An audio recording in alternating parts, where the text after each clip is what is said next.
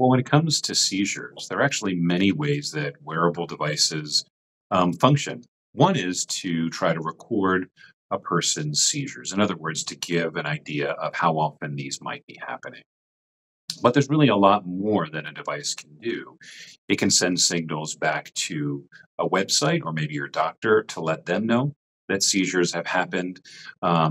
We can teach and ask devices to capture other pieces of information, whether it's about medications or maybe other treatments that a person might be going through. And of course, nowadays, we're all wearing in some way wearable devices, whether it's smartwatches or our cell phones, and we can track all kinds of things like sleep patterns and sleep habits. And some of these things really overlap with seizures. Sometimes that can be very important with how to best manage a person's epilepsy.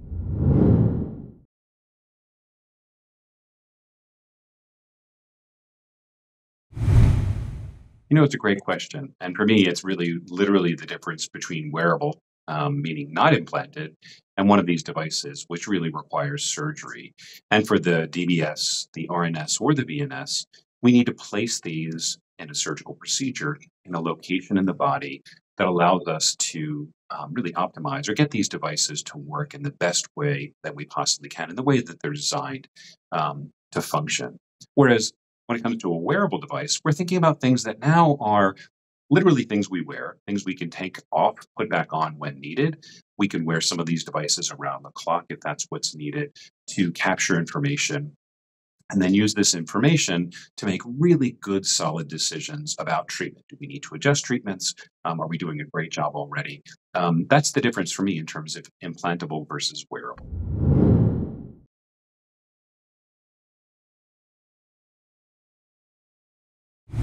My first thought was to sort of remind ourselves that there's a tremendous amount of research that's going on right now, looking into ways to best identify seizures as they're happening. Now, there are lots of ways to measure seizures. One is to look for shaking, let's say, of an arm or a leg, something that's very, very common during certain kinds of seizures. We can look at changes in basically skin sweat, which also occurs more in certain kinds of seizures. We can look for changes in heart rate. You can see where actually all of these things might be important, and how we combine this information is in the best possible way really is what all of the research is designed to do, is to find a device that really could, using these different sources of information, allow us to measure seizures very accurately and very faithfully.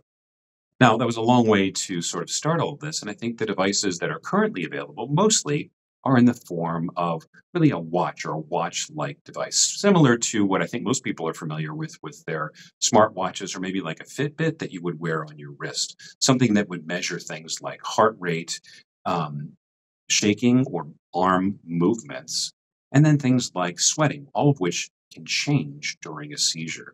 I think those are the ones that are currently available, at least both in Europe and the United States. Are there other ones being developed? Absolutely, yes. And I think what we're going to see over the next probably 2, 5, and certainly 10 years are not only a lot more in the way of these devices, but I think ones that are much more sophisticated and actually much more accurate in measuring the different kinds of seizures a person might experience.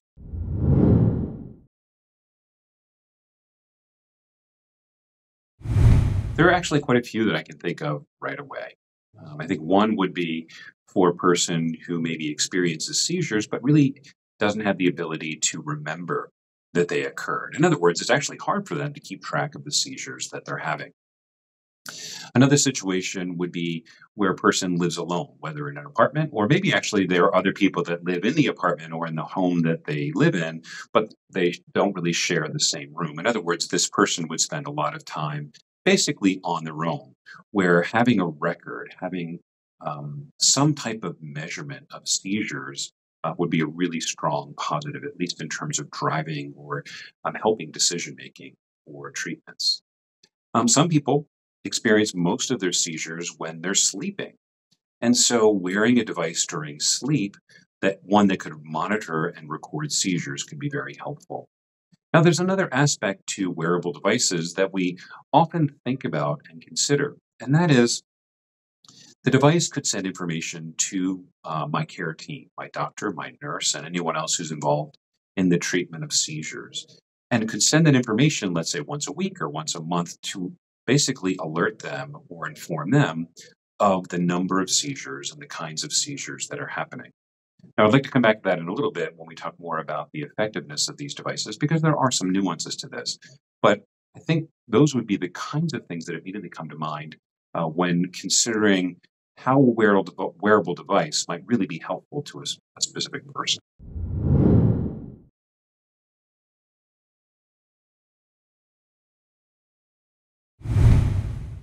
This is one of the biggest concerns that doctors have as well. That is the rare possibility, usually associated with convulsions, so tonic-clonic seizures, is this thing called SUDEP.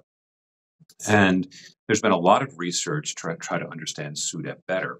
And until we really understand this more, much of the effort has been focused on ways that we can either detect or prevent these very serious consequences of seizures. And this is where wearable devices could really help. If we think about it, these devices are very good at picking up on tonic-clonic seizures.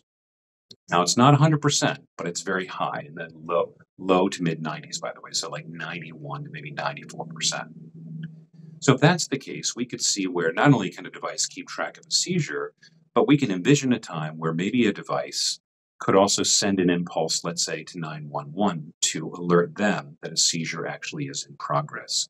And in that way, to be able to get to a person very quickly and make sure that whatever medical treatment is needed could be given right away to prevent this very serious thing from happening. But to me, in order for that to be a very effective way of using a wearable device, I think we'd want to have accuracy that was higher than that. And the other thing is we want to make sure that the device is not sending what we call false positives. In other words, an alert that a seizure is happening when in fact a seizure is not occurring. And an example of this would be, all right, let's say I was on my treadmill at home exercising, and so my arm is shaking as I'm running on the treadmill, and I'm starting to get a little bit, sweaty from running on the treadmill. The device could pick up on the shaking and the sweating and maybe the increase in my heart rate and make an assumption that a seizure was occurring when in fact it wasn't. And the last thing I want is EMS knocking on my apartment door when I'm in the middle of my exercise routine, wondering what's going on and am I actually in the middle of having a problem. So you can see where accuracy in both areas, more accurate in terms of seizure detection and more accurate in terms of eliminating these false positives, is going to be a critical factor to deal with for devices to really help us in this area.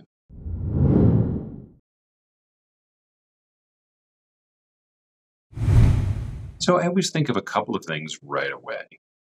The first and foremost is I want a device that's very, very accurate. And ideally, a device that could pick up on lots of different kinds of seizures, not just the tonic-clonic seizures, but if I had absence seizures or perhaps myoclonic seizures, I want to be able to pick up on those as well. Now, I admit we don't really have a device that is, yet anyway, capable of identifying all of the different kinds of seizures a person might experience. The devices nowadays are really best at identifying tonic-clonic seizures or convulsions. So the first is accuracy, and there's a lot of reasons for this. I wanted to capture information that I can talk with my doctor, discuss treatment options, and really try to figure out what's the best way to proceed. I want to have information that's not confusing. So this idea, again, of false positives, where if the device is saying that potentially I'm having several seizures a day, when in fact I know I'm not, I don't want to confuse the picture either. So I want it to be accurate, both from the standpoint of seizure counting, but also to make sure that it's not giving me information that might be basically wrong or inaccurate. I think ease of use is a very big part of all of this. And by that, I mean not just the ability to take it off and put it back on with ease, but also to be able to recharge it very easily. I don't want a device that's very complex or one that I need to interact with and need to sort of tell it a lot of information, or maybe I have to hook it to a computer and then work on the computer for a while to really optimize the use of a device like this. I'd really rather have a device that was a little bit more on its own, something that I could just take off when I need to, put it back on when I need to, and have it just do its thing and record this information very accurately and very consistently throughout that time. I think the last part is And this is where we don't still yet know how to use this information best, but I think I want a device that's very versatile, one that potentially could record lots of different kinds of information, and using all of those different pieces of information to really optimize my seizures the best way possible, whether that's seizures in sleep, seizures that might occur more during certain parts of the day. You see what I mean? So I want a device that can do all of those things, and maybe actually one that can even learn a little bit and really be customized to me so I can get the most out of it. Um, Nowadays, we probably don't have a device that can actually quite do all of those things, but I can tell you the research is definitely going in that direction. And I think within the next few years, we're going to be seeing devices that are fully customizable and something that will really give us much more accurate, consistent information.